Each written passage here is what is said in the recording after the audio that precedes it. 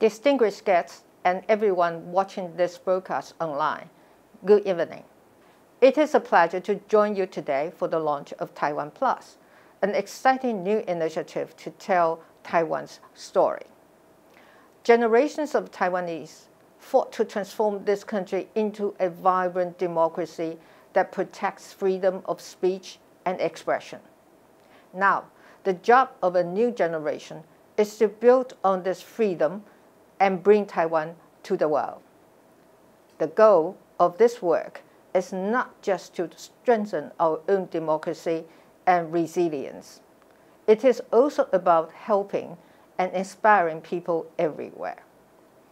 To realize this vision, we need a platform to show the world our diversity, our achievements, and our aspirations to contribute to the international community.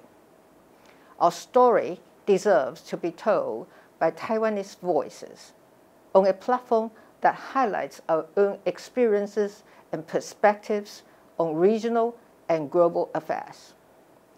And to ensure this story of resilience reaches new audiences, we need to tell it in ways we have not told it before.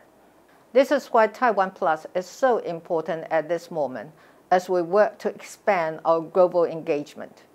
It is our own international media platform, a key part of our collective effort to show what Taiwan has to offer.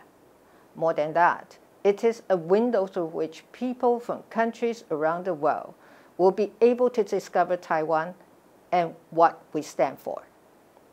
I wish the leadership and staff of Taiwan+ every success as you embark on this new endeavor. And I look forward to the many important stories you will share.